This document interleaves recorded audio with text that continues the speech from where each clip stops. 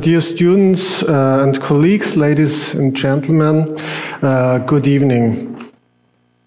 It is my great pleasure and honor to introduce tonight's speaker, Professor Merle Eisenberg from Ohio State University. Oklahoma State University.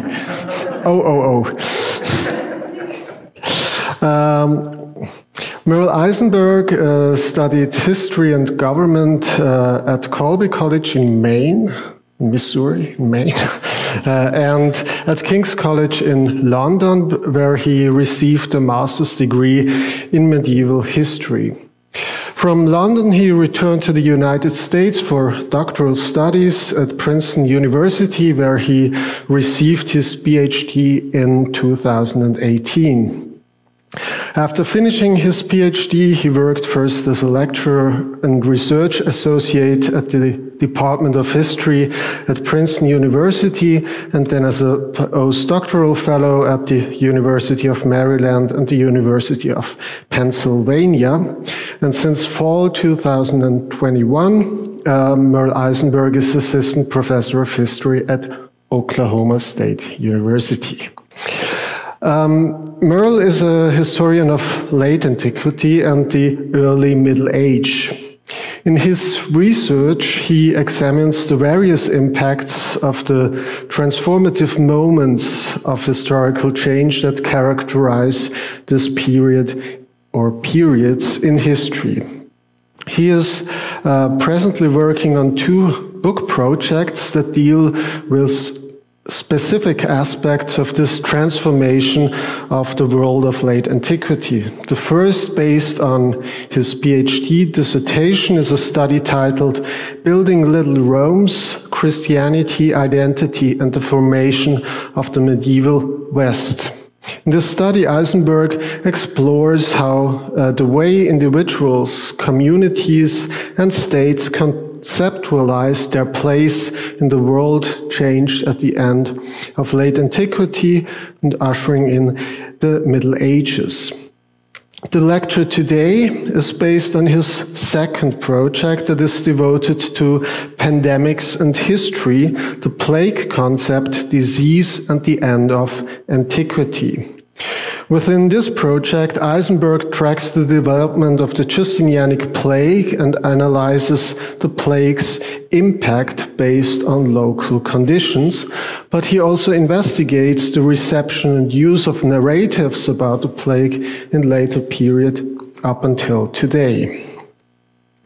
Contrary to what might suspect, Merle Eisenberg started to work on the Justinianic plague before any one of us expected to actually live through a pandemic ourselves. And I highly doubt that even he himself expected that the topic of his study would suddenly become daily news.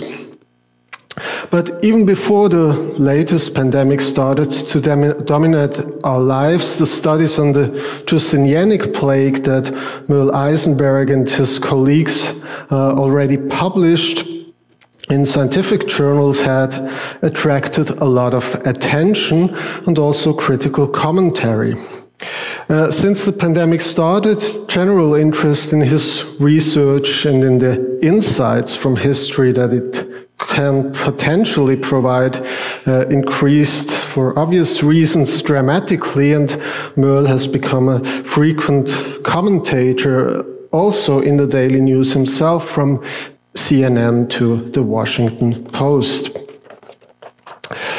It was originally planned that Merle Eisenberg would join us in this term as visiting professor of the ZAZH here in Zurich. Because of his recent appointment at Oklahoma State University, he was regrettably unable to come to Zurich for this term.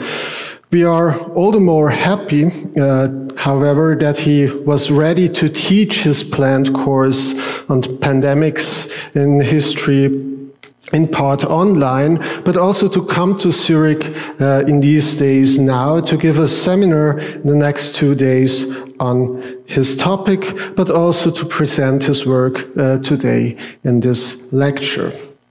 We are very happy, dear Merle, to have you here and are eager to hear about your work.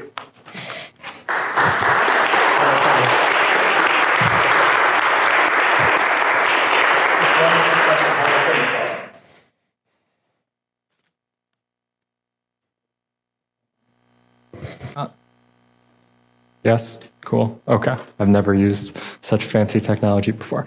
And I should say thank you for the very kind introduction, and I'm delighted to be here today. This is my first live lecture since COVID, so we will see how that goes. And thanks as well to my sponsors and also the students in the course I've had, where I've learned quite a bit. And I should say as well, we're obviously all living during a pandemic as it's ongoing, and that's obviously going to show up to an extent in this talk. And I should just be forefront about this, and I'll talk about this in a little bit. But my perspective on this and how I use to shape my ideas is certainly a US-based perspective. Right? So all of you can yell at me and say, this is different here, but that's part of what's happening to all of us. And I can't do anything else other than be my own perspective. So the talk today, I always like to give good outlines so you can follow along, or if you want to fall asleep somewhere in the middle and then pick right back up as you wake up, is to give a brief introductory remark on pandemics and history, and then give some background on the plague itself, just to catch us all up to speed. Some of you may be very familiar with epidemiology. Some of you may have never picked up any type of scientific article at all. And then I want to look at some sources on the Justinianic plague, which is what I've worked on and will be the avenue into the broader talk. And then I will give what I've been working on, which is, say, a reframing of the pandemic itself, followed at the end, as you can see here, by modern stories, right? And so the shape of modern stories, as was pointed out, is a central part of my project, as well as something I've just finished on movies and popular culture and that perspective and what that brings to how a lot of us have thought about pandemics. So with that outline done, as I like to do, it's 3 things, two sub-things in each one. We will start kind of with a broad introductory point. So, given the ongoing COVID pandemic, we've all understandably become fixated on diseases and pandemics in the past, the present, and indeed the future. Now, this is intensified during COVID, right? With just a few examples you can see here on the screen. I stopped collecting them after a little while because it got overwhelming. But often, and these examples are quite notable, they're never done by historians and very rarely on specialists by disease. Now, this work spans what we might call the academic and the public spheres. I don't see a difference between the two of them. They're part of a broader spectrum. They're going to come up today in the talk, and they'll overlap. And each term, as I said, will be important. Now, I should say at the offset, given my own work, I've become particularly interested in engaging in more public-facing scholarship, and so that's something I very much support. Now, the other thing I'll say is that COVID hasn't created this morbid fascination with disease, but it's accelerated an ongoing trend of the last 30 to 40 years, and I'll point this out toward the end. Many of us have long internalized stories about some of these pandemics, right? So when I ask my students, what do you know about the Black Death, right? They just started listing a litany of things. Ended feudalism. It led to the reforestation of Europe. And I said, how did you know all this? And they said, I don't know, I learned it somewhere in school, right? So a lot of these pandemics have become more central, whether it's 1918 influenza, Ebola, and to a lesser extent, the Justinianic plague.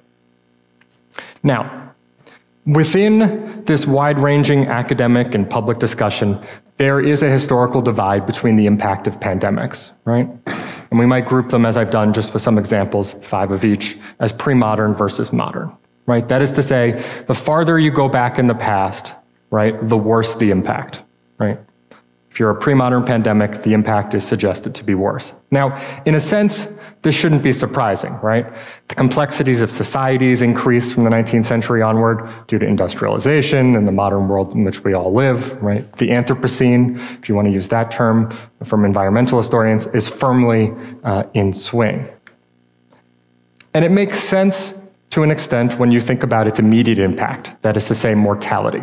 Although, as we'll see, that's quite difficult to measure what mortality is in the past.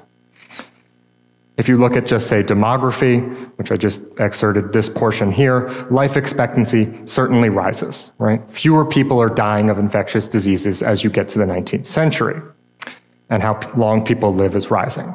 Now, one thing to caveat all of this is that people have long noticed this happens before there's actually effective ways to stop a disease, right? That is to say, antibiotics and vaccines, as you can see the trend line, which will continue, starts before actual medical solutions.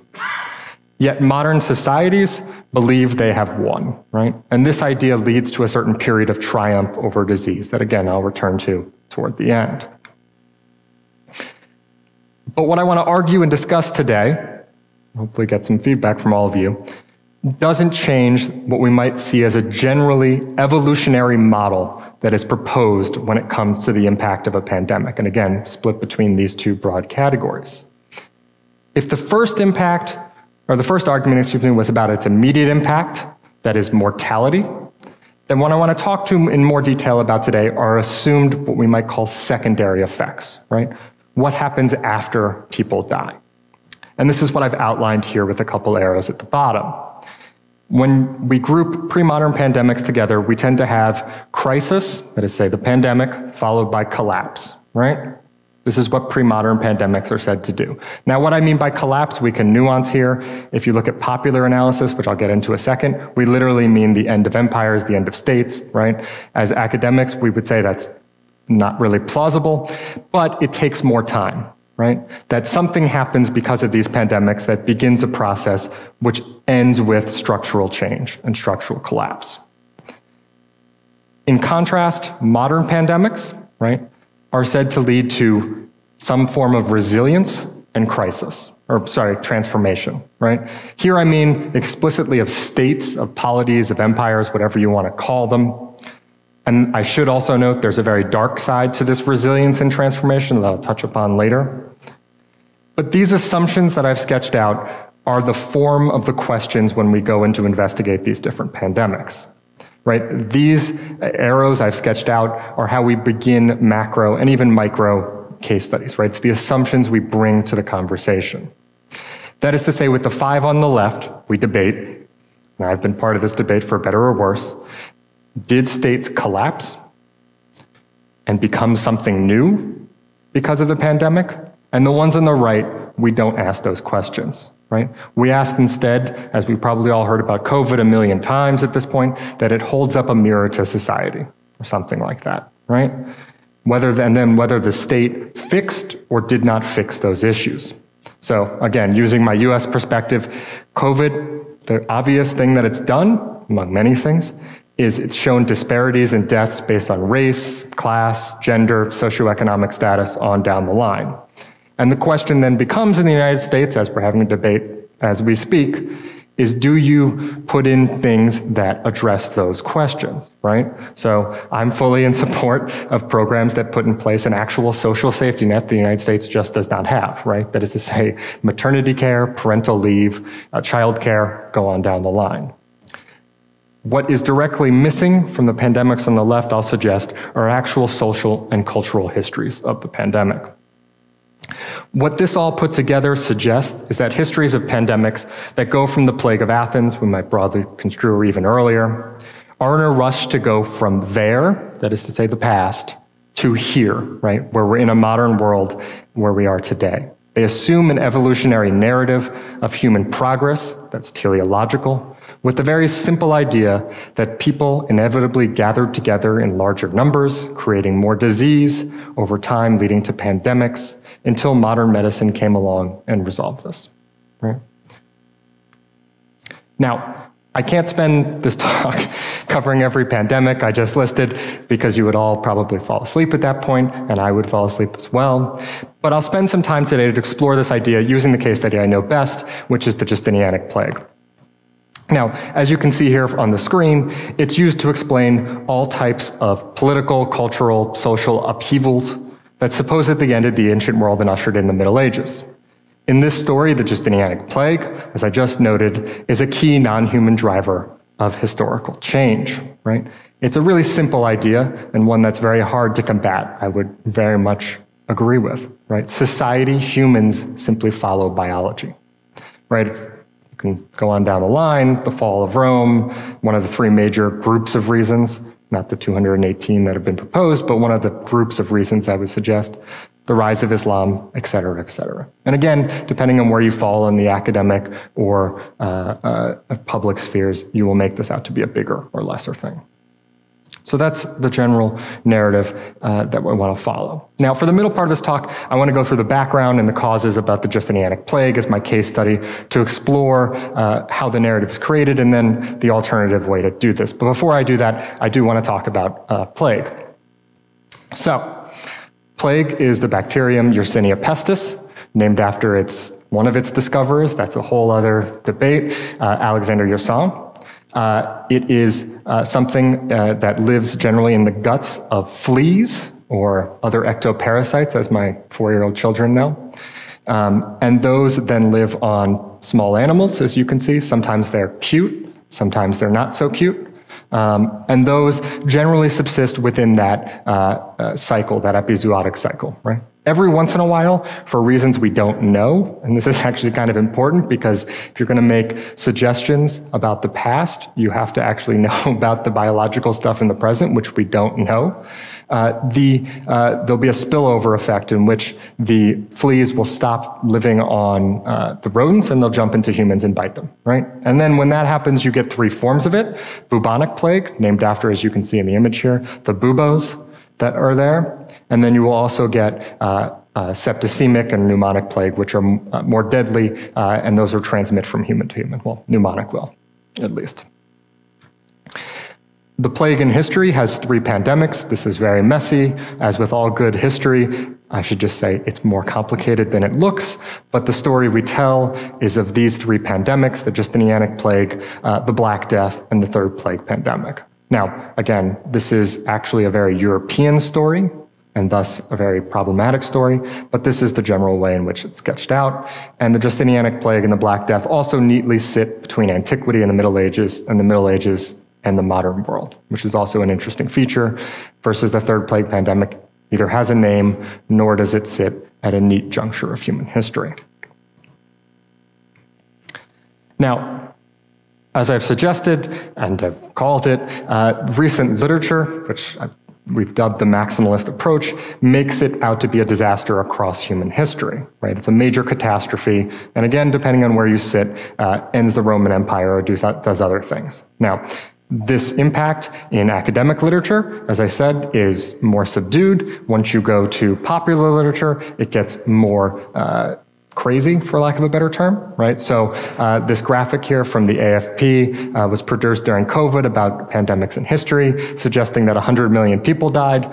It's obviously impossible because there aren't 100 million people around to die, but it actually comes from a side note from Edward Gibbon, so I always like that statistic, neither here nor there. What I've done with a number of colleagues is to push back on this in several studies, which I'll talk a bit about today. And we can disagree or agree with the points that I'm going to raise today and what follows.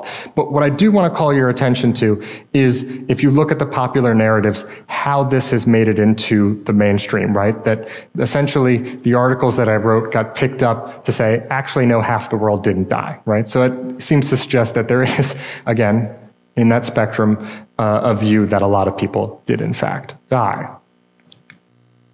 So, on to the actual meat of the Justinianic plague itself. Just take a drink of water, as they say. And I should say there's a lot more sources I could discuss. If you're curious in the Q&A, I can, but for the sake of time, I've excerpted the ones that we can talk about in short detail. So here is probably the most famous case. If you all teach any ancient history class or medieval class, you probably assign one of two things about Procopius. You either assign the secret history, the really juicy bits about Theodora, or you assign, probably now because of the pandemic, the section about the outbreak of plague. And this certainly happens in the year 542. It's in Constantinople, which is now Istanbul today. There's the Hagia Sophia that Justinian built. And so, as you can see here from the top, it's just a short discussion that it is in fact plague. We know that for a scientific fact now, but that's how it works. And then at the bottom is kind of perhaps the most famous part of this passage, which gives us some numbers on mortality, right? So first, it ran for 4 months, 5,000 people died a day, then 10,000 people died a day, right? This is the famous passage.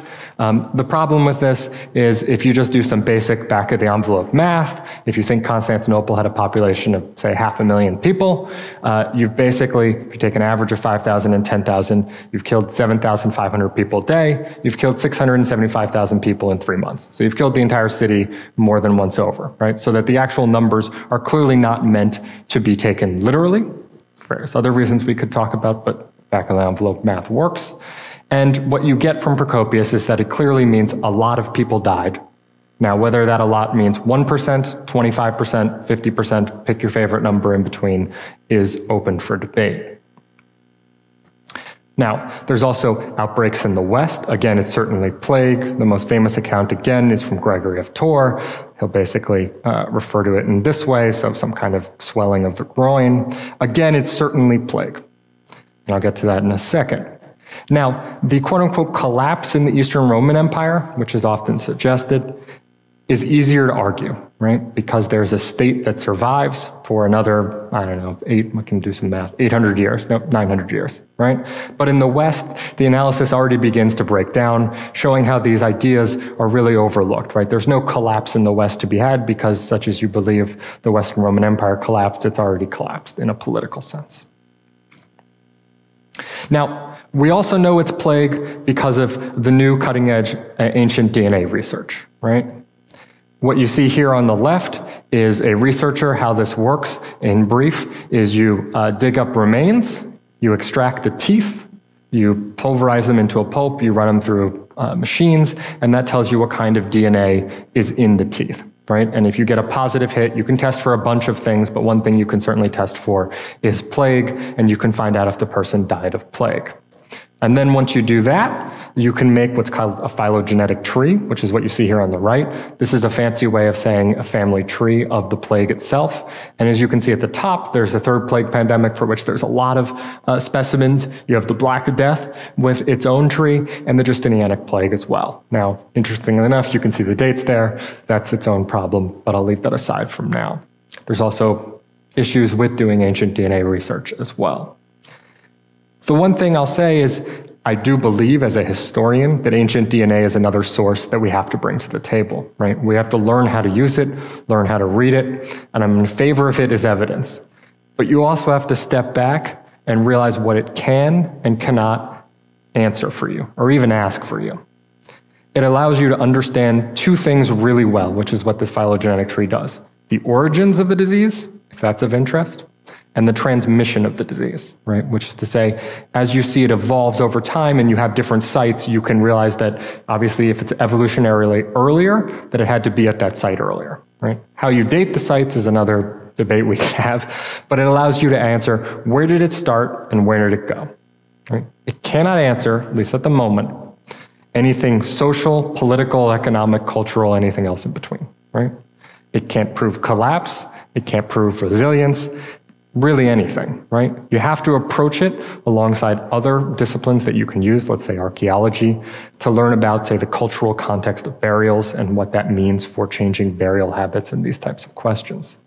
Now, the problem at the moment is we do tend to leap to conclusions. So if you find a positive result, you tend to think, yes, I have plague, which does mean that there are more victims there, but again, it doesn't tell you what you necessarily want to know. Here then is There's now updates from a conference that I was at a few months ago, but here is, as of 2019, all of the ancient DNA finds. It's the pink and the yellow on the screen, and then the cross-hatching is everywhere where plague breaks out, right?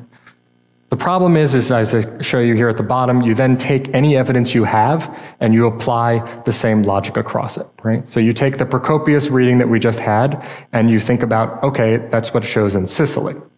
The first person to use the Sicily account was Dennis Stathakopoulos, and it has a wonderful handbook of famine and pestilence, which I highly recommend for especially the appendix if you ever want to just know about all the dated outbreaks of plague and pestilence.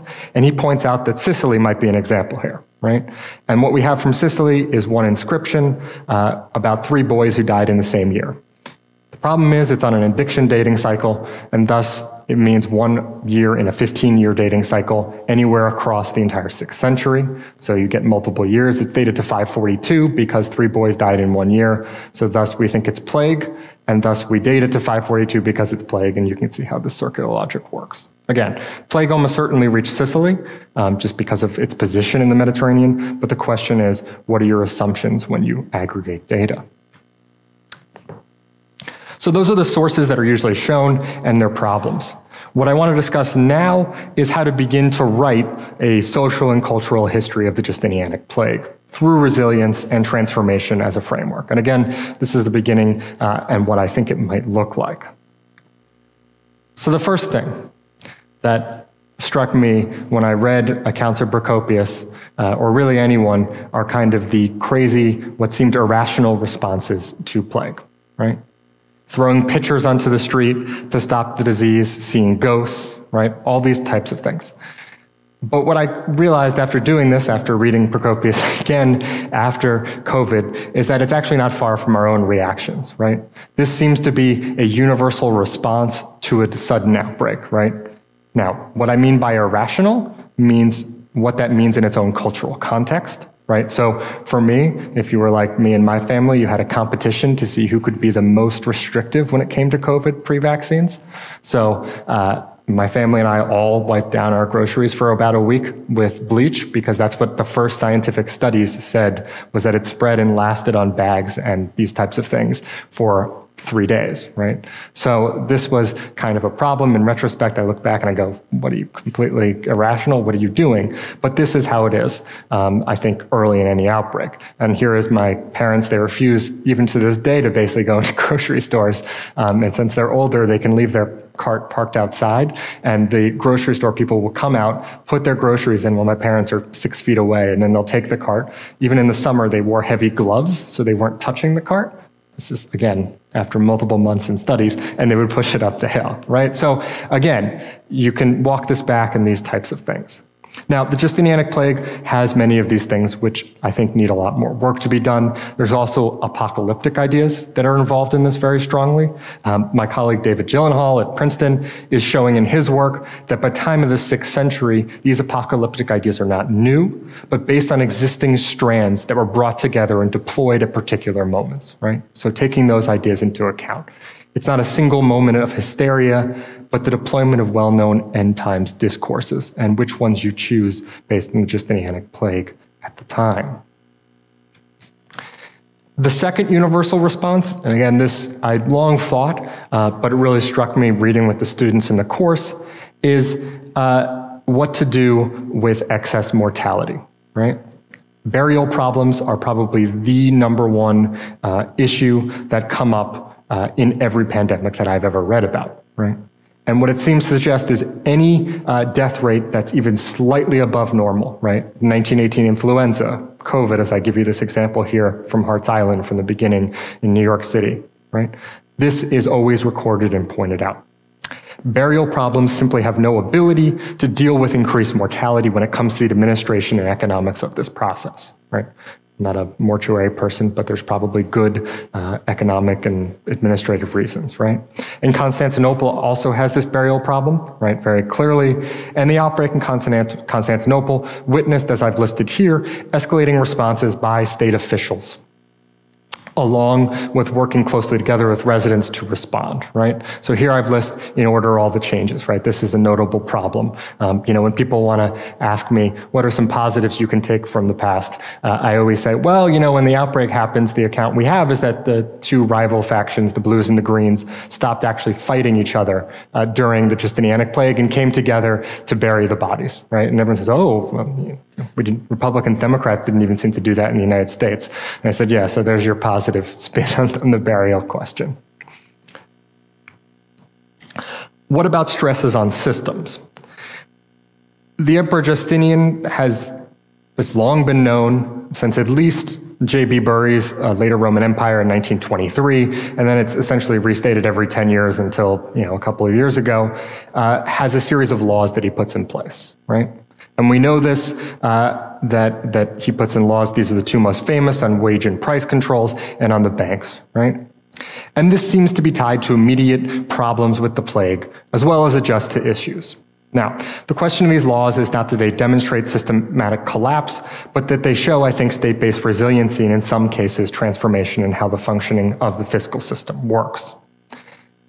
This change in the fiscal system, I'll suggest, is actually a longer durée change that I've discussed in an article. It's not about plague, but it's about taxes with my friend Paolo Tedesco, which came out in early medieval Europe. And so what you see here is that there's no issues specifically related to tax exemptions, tax reliefs, these types of things, right? These are pretty common about war and just for churches when they ask for it, for example, but you do have different structures. The second thing we can see from the papyri evidence in Egypt is there is a reduction for about 3 years in the grain supply. The grain is supplied to Constantinople from Egypt because the city's too big, so it needs an external supply. And what you see in the papyri evidence, this is Konstantin Zuckerman's work, is that for about 3 years, there is a reduction. What happens is by 5 years after the 542 outbreak, it's actually above pre-plague level, right? Now, the obvious explanation perhaps for this is that it's a capital city. We'd imagine larger percentage of deaths. So there's an adjustment for this as well as a reduction in what's shipped. And then over time, it goes back to what it was, right? So again, state-based resilience, we definitely see an impact. We definitely see mortality. But the question is, how does the state respond? There's also interesting data put together by my friend, teacher, colleague, Alan Stahl, the director of numismatics at Princeton. We just kind of asked him on a whim one day, back in the early days of COVID, has anyone ever looked at the coinage in depth? And he said, I'll just go do it. And he did it in like 24 hours and came back to us with it. And this is what it looks like when you look at it together. To briefly walk you through it, the Emperor Justinian puts in place a substantial reform of the bronze phallus in 538, 539. You can see the pre-reform type on the left. It looks visually very different, right, in terms of which way the emperor is facing. And it's also lighter and smaller, very clearly. So there's reduction. What happens in the second stage is in 542, 543, that is to say the year of the plague outbreak in Constantinople, there is a reduction in the size and the weight, right? So the middle one you see there is the reform, and then you see a post-reform coinage. Now, every time I've suggested that I think this is a good indicator of perhaps an impact of plague, what economic historians come back to me and they say, number one, this seems like a very fast change if the outbreak is in 542. And number two, the number of coins is actually much smaller. And so one other explanation that's pretty obvious is you have a sufficient number of coins in circulation, and thus you basically have a smaller issue and size is the other explanation, which might not have to do with plague. It might have to do with plague. We obviously don't have written sources, but it seems to me a partially convincing explanation if you tie it to the rest of the economic situation of what happens immediately afterwards. The other type of source that we've put together, and there's going to be a larger study on this, both on the Black Death and on the Justinianic plague, I think, in the near future. But you can use another type of what we call proxy data, that is to say, data that gives you some kind of correlation about what's happening in the world. And here, this is pollen data. So what you do, as my little stick figure friends are doing, you dig a giant core, you pull out the core, as you can see on the right, And you can date these layers. Some of them are more tightly dated. If you're really curious, I can go into it in Q&A. And so you can individually date these layers year by year in some cases, right? And so you can see what the core looks like. That's some pollen. That's not what it actually looks like. It's been colorized because it makes it easier to see rather than very boring browns. And when it comes to the Black Death, as this good example from Sweden shows, I think, what you see, the dotted line is the outbreak of the Black Death. Beforehand, you see rising agricultural use, right? Agricultural use being a proxy for number of people, right? More people working the land, producing more stuff. And on the right of that, you can see a drastic drop-off, right? So it seems to suggest something is happening here. Whether or not you want, if you didn't know the Black Death was around, you'd probably just think a whole bunch of people died and you have no idea why. But that would seem to be a plausible explanation. When you put this together, as my colleagues have done, for the Justinianic plague, and to make your life more complicated, of course, it's a line graph rather than a bar graph. But again, the dotted line is the outbreak of the plague, and what you're looking for is a change in the slopes, right? So that is to say, is it changing rapidly based on the increase and the decrease, right? These are all from the Eastern Mediterranean, the regions that we'd expect to be hit the most right around Constantinople for the most part. And what you get here is actually very clearly kind of something of a nothing picture, which is not to say that there was no impact, but simply that there's no radical change in land use like we saw previously. So what's going up beforehand, right? You might look at, say, northern Greece, and if you work on northern Greece, you would say it's becoming greater instability is spreading because of Slavic or later Avar invasions, et cetera, beforehand from the Huns. Go on down the line, make your own assumptions. That all continues. So when it comes to the Eastern Roman Empire, what I think we have is a picture of resilience and transformation to an extent in the economic system, but long-term changes that suggest not the complete reordering that exists, but in fact working within different frameworks that are already around. And you could extrapolate this, as I've started to do. The question always becomes how micro do you need to get before you can draw larger conclusions. But if you think about, for example, the city of Arles, which is, as we saw earlier from Gregory of Tours, thought to be hit perhaps worst by the plague. Here I'll suggest that I think the plague also plays a role in the history of this city. But the question is, how do you disaggregate that? So to make a long story short, for most of the 5th century, Arles itself was the Roman capital of Gaul, right? Still highly recommend visiting there to this day. But by around 500, it's no longer a center because of new political borders. So a slow and steady decline, if you want to use that term, in its political, economic, and cultural importance is taking place. And this accelerates about 10 years before the plague in the 530s, right? Certainly by the Merovingian takeover of southern France as the power shifts north, first to Lyon and then other places. And written sources do say that Arles hit worse because it still is a key port at the mouth of the Rhone River, right? And by 600, Arles had become secondary in importance to even Marseille in the region. And we do know there's plague there, as you can see from that one grave, and there's others I know that are in the line. So what it seems to be the case is that plague plays a role in accelerating what's already happening, right?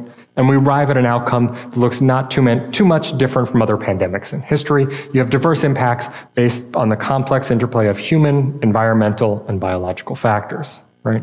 So that the local events here are key, and not to jump simply to catastrophic conclusions, but to look at how this plays out on a local scale and build that up over time.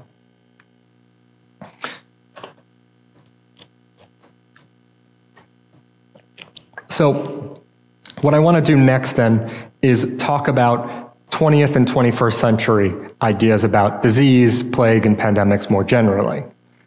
And I think the modern stories are as important as the ancient ones, and I'll make this case over and over again, because they form the basis for how we construct disease narratives and why we think these differences exist, right? And again, I'll use the Justinianic plague as the example, but I'll dip in and out. So as I said, I think we start with the assumption that plague is a big deal, right?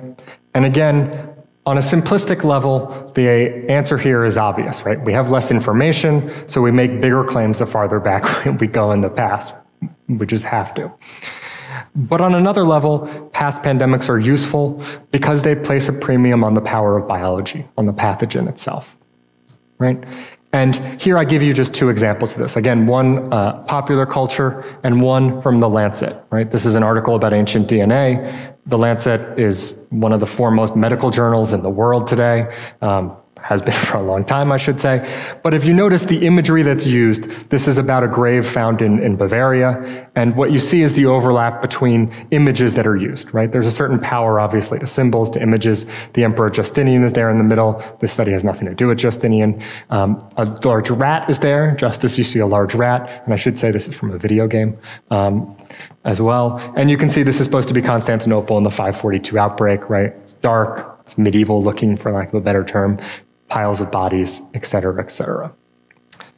And the place and power of diseases over the 20th century has actually evolved quite a bit, as I'll discuss, but the biology and the impact of the Justinianic plague actually has not, right? Its impact has remained constant across about 125 years.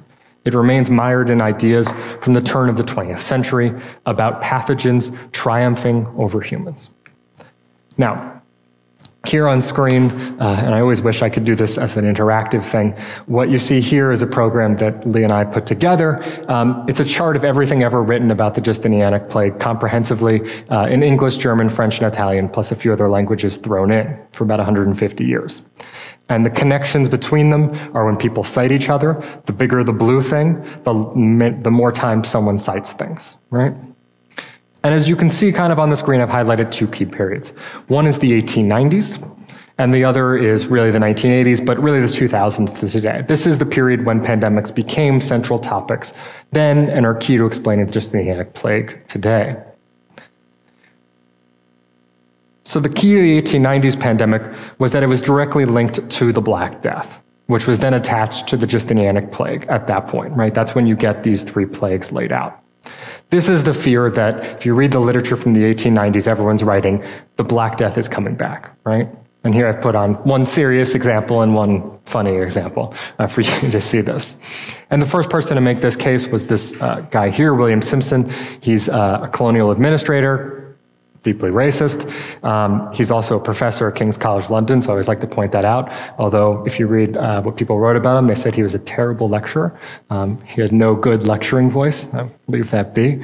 But what happens within a few years is that the plague actually doesn't kill everyone, right? I'm not ruining the story here. But it's stopped, and people have to claim that they have done better when they actually don't know why they've succeeded. So they start throwing out a whole list of reasons. And we still don't actually know why the third plague pandemic is so different from the other ones. And this is followed in the mid-20th century by a collapse in this fear of infectious diseases, because if you read a great book by Fabian Hirst called The Conquest of Plague, he'll say that we conquered plague at that point. Now, the other side to the study of modern pandemics that does pick up at this point by historians is to show the importance of social factors, right, among others. Right? That modern pandemics help shape public health very clearly, but that this came at the expense of non-Europeans. So this I've taken from the cover of Mike Vann, professor out at Sacramento State, wrote a book called The Great Hanoi Rat Hunt. It's a graphic history. I highly recommend teaching with it. If you want a really good, easy explanation of Foucault, it's actually in there for undergraduates, so I highly recommend it. But what he illustrates in here is the social determinants of health, and people shape the impact of a disease, right? And that this mid-century moment is key because human factors, right, become ever more important, which is where work essentially on modern pandemics, modern diseases is when it comes to historians, right? Social, cultural, intellectual, go on down the line. That's what they work on. What happens from the 1980s onward and thereafter is a focus, and the biology comes back, right? AIDS famously becomes a pandemic, but it's also followed by other contingent factors. Here is just a listing of infectious diseases in the Web of Science, which is an aggregate database, and you can see the huge astronomical increase in the number of people researching this. What this means increasingly is the focus on the biological effects of the disease in popular imagination. And so I want to turn to that very briefly, mostly because this is something that I've just finished working on. I think it's just as important. Now, the work I've done is to focus on movies as popular culture. It's movies and disease here. And you can see the same change over time, actually, in movies, as I just pointed out, when it comes to scientific research. You have three broad time periods. You have one of containment, you have one of what I've called imagined containment, and then you have one of an uncontainable pandemic. And the movies neatly follow that path. They also follow this second path, which is to say, it evolves from a critique of society, social history, to the collapse of society, right? That's what all disease movies essentially show today. The social factors that Mike and others point to are gone from general discourse, not from specialist discussion, I should very clearly state. But what I'd suggest is that there's a dominant discourse here. And this in turn reinforces what we think about pandemics and how we write them, right? And just very briefly, I'll run through a couple examples. So the 1950s conquest narrative, I always like to point out, is Panic in the Streets, but you could also add The Seventh Seal if you like. Actually, the Panic in the Streets is a good movie by Elia Kazan as the director, but that's neither here nor there. What it shows is plague is beaten and it's stopped via governmental coordination, right? Which is kind of crazy to think about. And the movie is really about middle-class conformity and immigration. And the movie is actually deeply xenophobic and racist, but we'll put that aside again for now. But what that shows very clearly is a different world today. And you could do the same thing with The Seventh Seal. The movie's not about the plague. Hopefully you've all seen The Seventh Seal, right? It's about an individual quest for spiritual self-examination and an attempt to find self-enlightenment, right? Set in the backdrop of the plague. The second time period, we might say, is the mid-1990s to early 2000s. The dates here don't work perfectly, but the paradigmatic movie here would be Outbreak, right? That there is containment at the end of Outbreak. Hopefully I'm not ruining every movie for everyone in the audience. But that, in fact, it doesn't make sense by the logic of the movie itself. There shouldn't be a contained outbreak. And the movie actually has a romantic comedy, interestingly enough, but that there is a happy ending still. And this will last until actually post-2001, post-9/11. The two famous movies here, they actually become zombie movies, interestingly enough, are 28 Days Later or in World War Z. Interestingly enough, 28 Days Later, which is always cited as the key movie here, they actually tack on a happy ending to that. The directors didn't want it, but they tacked it on in the same vein as Outbreak, right? But what you see happen here is an assumption of a widespread pandemic, killing millions, society collapses, no one can stop the end of the world, you can just live in that new reality. So what does this look like now, and how does this relate to COVID? The most popular movie during COVID was Contagion. I don't quite know why anyone watched it. You'd have to do a series of psychological studies. I had watched it before COVID, and I said, no freaking way am I watching this movie during COVID. I had to put down a great book by Nancy Toms called The Gospel of Germs, which is all about the cultural history of disease. I had to put it down because I said, this is way too close to home. But people really like to watch the movie. This was like the most popular movie, the second most popular movie on iTunes downloads, and like the most pirated movie. Was it on Netflix or Amazon? So that's why you have to use those two indicators. But the fact that it wasn't on those two things tells you actually something. But in any case, Contagion, if you haven't seen it, is the pandemic is not stopped until the very end. It kills millions of people, and it's essentially the collapse, near collapse of society. It's the, quote, most realistic disease movie ever made. They had consultants on the movie. But there's two key issues with these movies that I'll just point to. One is that it assumes the basic collapse of a functioning society, same as the Justinianic plague. And there's no discussion of the disparate impact of the disease, right? It kills everyone, they say it in the movie, regardless of class, race, gender, ethnicity. It simply kills everyone, which is essentially biologically impossible, but that's what it does. And these two ideas I suggested at the beginning is that society follows biology, right? That the plague does stuff without nuance. So, to conclude, how then are pre-modern pandemics used? I would suggest here, as I suggested at the beginning, the Justinianic plague and other pre-modern pandemics actually never went through any of these intermediary stages, right? They never got a social, cultural history of disease. They jumped from assumptions and fear of biological devastation, right, to basically straight back to the biological devastation. They operate within a different methodological framework, right? It's a debate over collapse, yes or no, and again, collapse in quotes. What then is the use of the Justinianic plague, right? As ancient and medieval historians probably get too tired of hearing, what are the stakes of your argument for me living in 2021? The supposed massive effects in the past are used to offer some combination of fear, hope, or lessons to help guide our actions during COVID and into the future, right?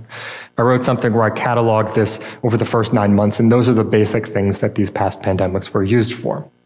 And the Justinianic plague, as it's currently used, allows us to make easy assumptions about the past to point to a worse place, and that humans have naturally evolved into something better, right? To put bluntly, there was a time in the past where 50% of people died and the state collapsed, so aren't we all better today, right? We have better medical and scientific progress, which creates a binary of what the past was, right?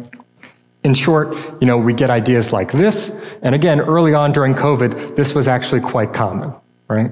That somehow wealth inequality would drop. And so I don't knock the people for writing this. It's a view by historians. Here you get Salon and the New York Times. But as I suggested in my discussion of economics, there's no evidence of this actually during the Justinianic plague, right? The only evidence we actually do have the Justinianic plague is from a great passage in John of Ephesus. Believe it if you want or not, but he discusses that actually all the rich people died, more likely to die, right? Which is interesting for a cultural history of the time period, and we could ask a whole bunch of questions as we should, but that's the only evidence we have as far as I'm aware. We have to stop thinking of the impact of pandemics as simply greater, whatever that means, in the past than today. Yet our own modern ways of thinking, right, that is to say the US has structurally problematic racist public health systems at points, make this simply untrue. Nor have our actions during COVID actually shown that to be somehow better, right? We have to break this binary, I would suggest, between the past and the present through this social cultural analysis. What does seem clear from the early days of COVID is the pandemic we're living through, and I'll admit this, will shape whatever we write about. So Misha Meyer had a really perceptive point that he made recently where he said, what has COVID shown us will be the starting point for all discussions post-COVID. And I think he's correct here. But then, as I asked him at the time, I said, you have a very German view of this, right? Which is to say, just to caricature it, the one on the left, very detailed, give you good examples. I have a very American way of doing this, which is to say, that's the only guidance I got. Just don't go around people, right, as opposed to particulars. And I looked quite hard to see if Maryland had better graphics regulations, but I could not find them, right? This is also quite important to acknowledge. And it's also allowed people, and I think we do have to acknowledge the social factors are quite important here, right, as we all know. Here's a map of, on the left, you see where people died of COVID. The darker the coloring, more people died. The lighter the COVID, this is in the blue, fewer people have died. And this is basically the poorer neighborhoods, right? So Manhattan is obviously quite light because everyone in Manhattan just ran away to their homes in the Hamptons. The one on the right is where people got vaccines. Magically, they're obviously inverses of each other, right? And this is early on, but this is when everyone was scrambling for vaccines, at least in the United States. You sign up wherever you could, right? We know that social factors are key in this pandemic. But these ideas, as I've suggested, are missing from general pre-modern histories of pandemics, and you certainly can't find them in movies of the last 30 years, and I think that's also important to recognize. Basically, not a single mention of social factors, right? Whether it's economics, race, class, ethnicity, gender, whatever you want it to be. Not a single discussion in movies. And pandemics, as I say at the end here, don't just do things and they don't just end one day. Their impact is based on how we react to a disease in a social context and what our priorities are. And what we need then are images of pre-modern pandemics that offer social and cultural contexts, including disadvantages and advantages in the specific groups had, alongside powerful stories of how states were resilient, I'll use that term here, and how individual lives were shaped during a pandemic as new stories for our own pandemic age. So with that, I'll just thank my colleagues here who I've worked with, and thank all of you for listening.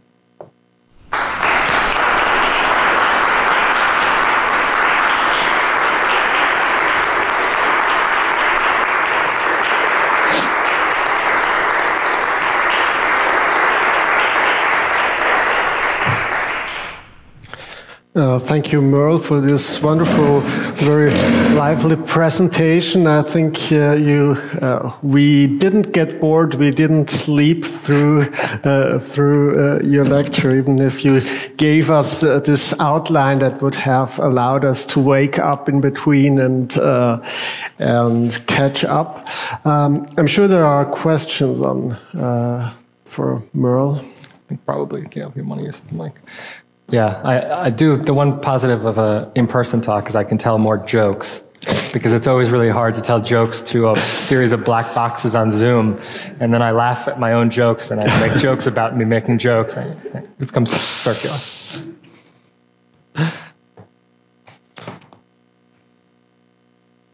Are there any questions? If not, I would start right at the point that you made at the end about the role of disparate impact of the plague, and I asked myself, well, I agree that it's important, but what can we say about disparate impact on the Justinianic plague? I mean, Justinian was sick. We know of prominent member of the aristocracy who died. What can we say beyond that? No, that's the key question. This is why I think ultimately, in some ways, the answer to that is not to delve into the who died, who didn't die question. Although you certainly need to do that, and hasn't been actually done very much. But I think ultimately the question is more of a cultural history question of why writers at the time shaped it as they did.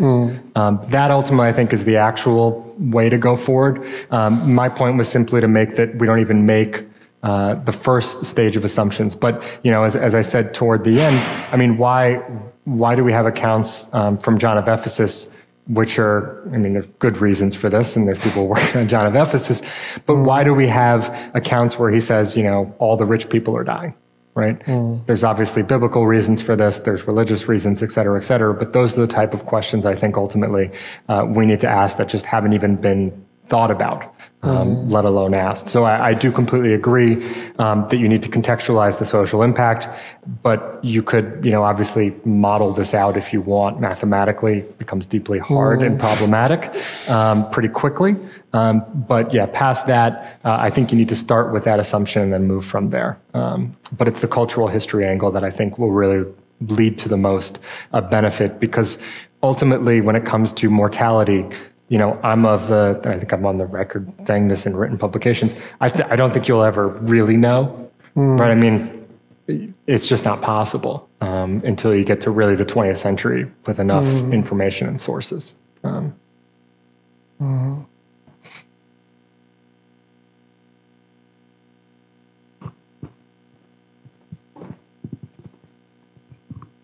Thank you very much for this wonderful...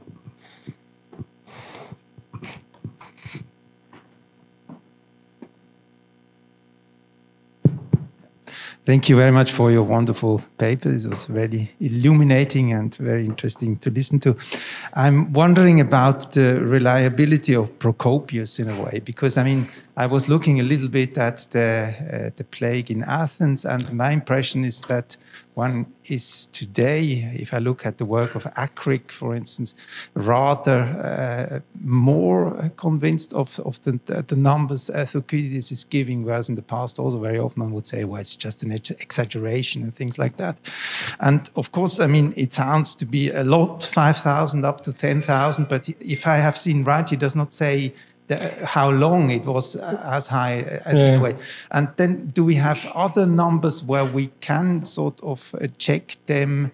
Has he a tendency to exaggerate, or what is this general assessment? Because I don't know a lot about it. Yeah. I mean, the other set of numbers we have are from John of Ephesus, who says something like, I forgot the exact context, but basically gets to about roughly 50 to 60% of the population dies. Now, again, how you argue from that to anything at that point is a question. I mean, the issue I have with Procopius is not that I think he's reliable or not. I mean, it's perfectly plausible to say 5,000 people died perhaps it's perfectly plausible to say 5,000 people died in the city a day, for a few days. And again, as I said, the question is, where does that lead you down the questions that you can actually answer? The issue, I'd say, with Procopius is certainly Constantinople, the outbreak there, is the most significant, right? It's the largest city, probably densest population. You can debate about Alexandria, Antioch, but almost certainly that. I think the disservice to an extent, I said we always assign Procopius, and I do, and I assign my students in the course Procopius. We take that as the normative narrative. And then we kind of say, well, we don't have a source from anywhere else. And if that's our norm, then we apply it everywhere else. That's kind of the problem I actually have with using Procopius. It's not necessarily, again, you could believe that a lot of people died in one day. I have no problem with that. I have a problem with that, but in terms of sources, I have a problem with that. But the question is, taking that as your baseline, and this, I think, goes to a larger question. What is your baseline from what you then argue from? And so ultimately, by using that as your baseline, you start with that assumption, and then you export it everywhere else. When in fact, we know from studies in the Black Death itself, which has high mortality rates, not denying that, but it's quite variable where those high mortality rates are, where they are, when they are over time. And the same thing is true of the third plague pandemic, right? We know that its mortality rate, for example, in India is extremely high, but comparatively in, say, San Francisco, it's extremely low over 30 or 40 years. And so the question becomes, if you start your baseline at a very high level, where does that get you ultimately? Yeah.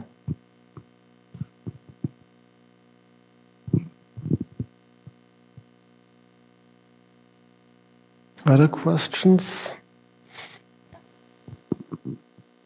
Hello. Okay.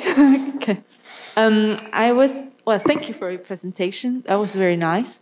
I was wondering whether among those reactions of the people, which might have been overreactions sometimes, were also, it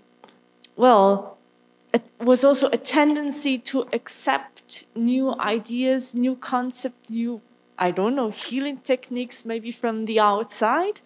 And because I come from the field of sinology, and as you may know, there were, remnants of this pest were also found in northern China around 300 CE. And there you can see that Buddhist ideas were easily accepted because they came along with new medical techniques. And so I was wondering whether a similar development was also seen in Europe. Yeah, no, that's a great question. I mean, this is, Misha Meyer is pretty much the only person to an extent who's worked on cultural history of the pandemic. And that's been his argument, which we can agree or disagree, but it's at least moving the debate, I would say, forward in a new direction for certain. The famous case that I can think of off the top of my head comes from Gaul, which is the Rogation days, as Gregory writes about them, are done in Gaul because of that. Now, there's a longer history to that, where it's picked up and how it's changed between city to city. But yeah, there's events. There's also a series of fasts in the East as well, where people are fasting potentially because of the plague outbreak.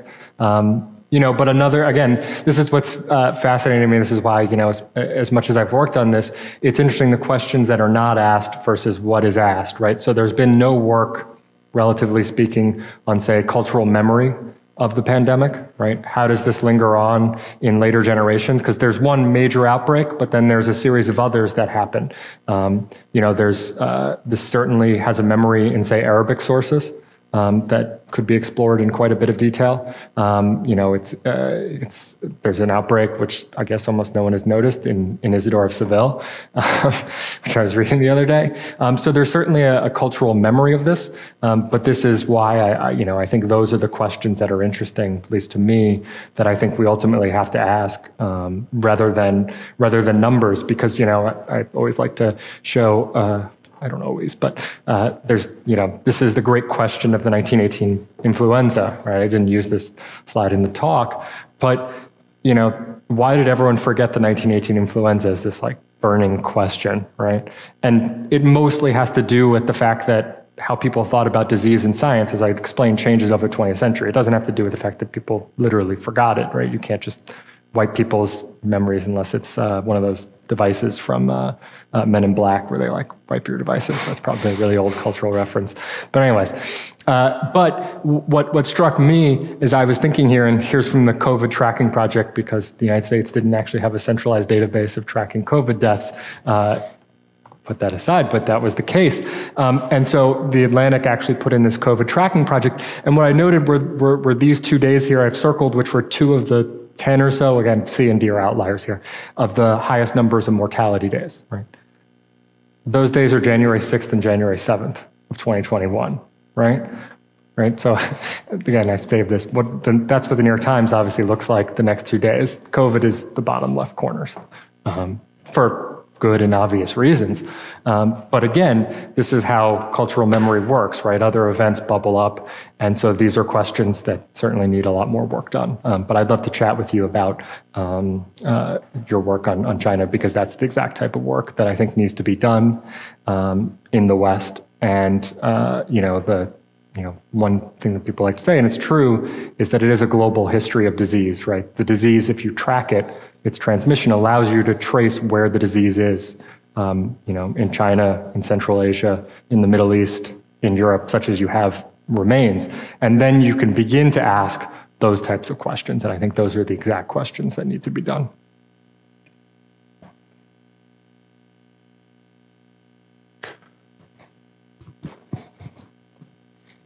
Yeah, thank you very much for your talk. And it was really interesting. I have 2 questions. I was wondering about the timeline, because you were talking about the plague in the 540s, but on the announcement for the talk, it was 6th century through the 8th. So how is that? Does that bubble up occasionally, or is that what's happening between the 540s and the 8th century? That's one question. And the other one was, you're trying to level the differences between pre-modern and modern responses. When you say Procopius supernatural beings, it's no different from, all of us manically using Clorox to wipe everything down in a radius of a kilometer or so. But, it could, absent the germ theory of disease, some of these responses anyways are bound to be slightly more irrational. And perhaps, or I just wanted to see how far you're willing to push this leveling. Yeah, thanks. So I'll take the second question first. This is why I said, I haven't found a term that I like. I used irrational because that's what I think of my own response in retrospect. But yeah, which one is scientifically more rational? Of course, anything that's post-germ theory, post-bacteriological evolution, whatever you want to call it, circa 1900, a little before, but call it circa 1900, and public health, which is a little before that, is bound to be more scientifically plausible than me throwing a pitcher into a street to scare off, ghosts or something, right? But this is why I said you need to do essentially a history of that response in its time. And I do think that is, the case. This is what happens in this is Charles Rosenberg's work from, 50 years ago now about cholera. What he tracks very clearly is people had less rational responses to the early outbreaks of cholera in the 1830s, and then that changes over time, but people still do have kind of, out there responses. So that's what I would say, but there need to be a history. I don't know the term irrational is what came to mind, but it's probably not a good one. Someone who's worked on these topics would probably tell me, no, this is the term you need to use, but I think that's definitely the case. As for the timeline, there are later outbreaks of plague that happen in the West as they're recorded in Latin and Greek that occur through 750. That certainly is the case. They're often called plague waves. I have strongly argued that we should not be calling them waves.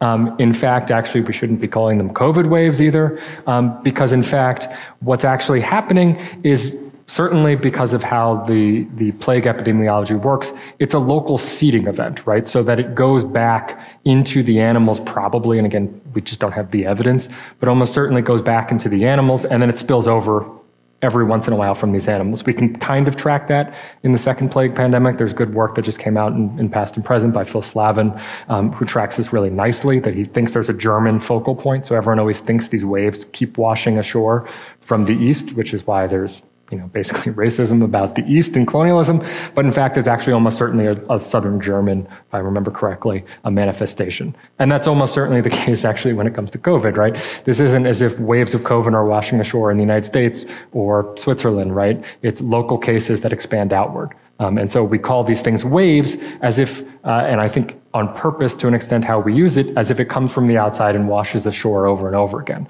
And that's almost not the case, right? I mean, the initial wave, yes, right? You can track, people have done the phylogenetic analysis in real time, essentially, of COVID to see that it's basically, yes, you can see it seeding over time and you can see the various, alpha and delta seeding itself. But after that, it's local manifestations, almost certainly. And so that's the thing. But the other thing I should say is, again, this is why I find this whole discussion keeps bringing me back in as much as I don't want it to. There's very little research done on the later outbreaks of plague out of the 540s, right? We can have debates over why. There's almost no research outside of Latin and Greek. There's a little bit of work done on the Syriac. There's one famous dissertation which spawned a series of articles in Arabic. But as I do, whenever I talk about this, I said, can someone please just go searching through, say, like the Babylonian Talmud for me and see if you find anything? Can you go through Coptic sources, right? I've said this for, I think, 3 years now. But I don't have the linguistic capabilities. I mean, part of this, showing my team at the end is I don't think you should do this alone. I don't think anyone has really the linguistic skills, and if you do, then you don't have the epidemiological skills, all these types of things that you need to really bring together. I don't have the archaeological context, so I bring in my colleague Janet Kay and others who do the archaeology, right? Because at the end of the day, this really can't be done by a single person. So that's what I'll say. That's my pitch for multidisciplinary research. And then you can all say, yes, but everyone's career is based on sole-authored books and blah, blah, blah. It's the obvious debate we can then have. But those are my 2 cents and my slight rambling pitch for that.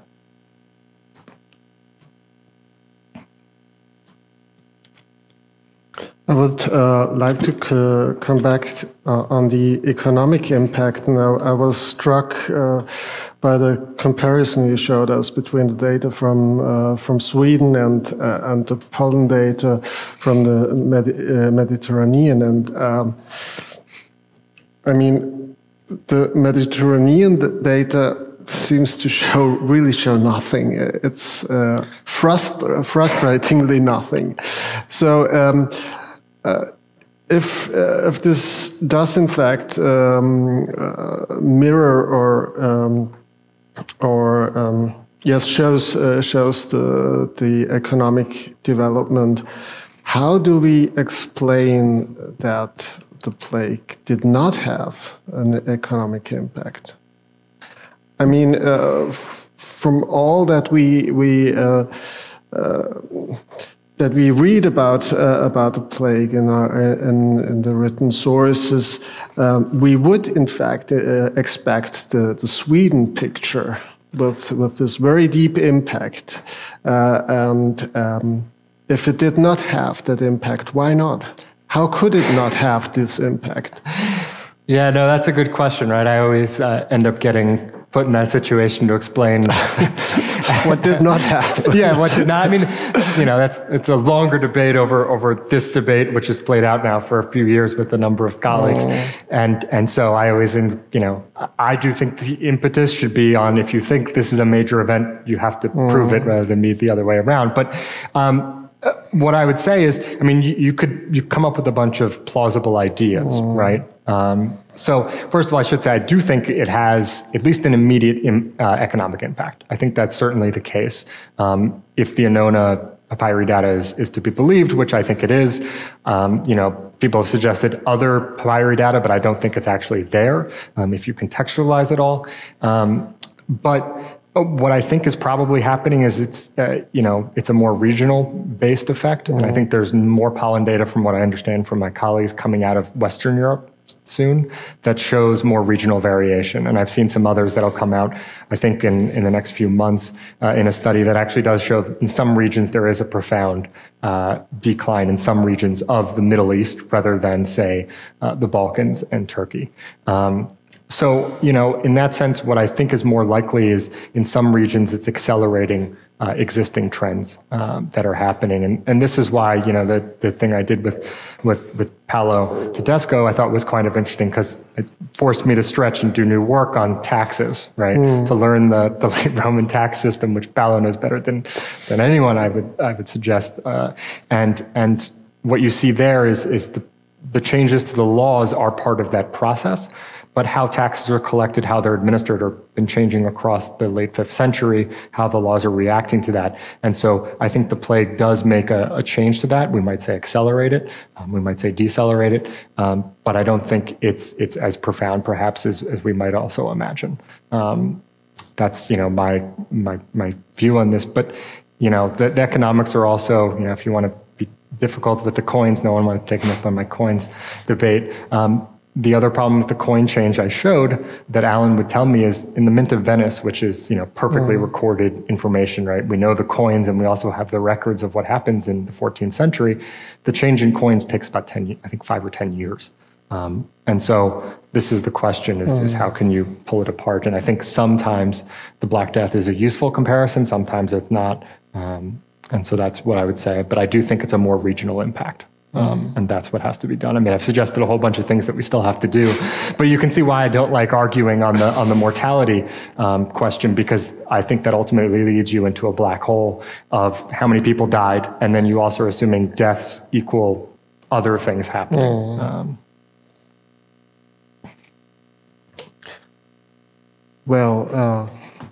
I think with this invitation to do a lot more work and research on the Justinianic plague and plagues in general in history, we can end at least this talk this evening. Not the evening itself. We are still invited to go down to the Mensa, I think, of this building, 2 stairs down for a glass of wine. You're all invited, of course, and maybe you also have to talk to the chance to talk some more with our colleague.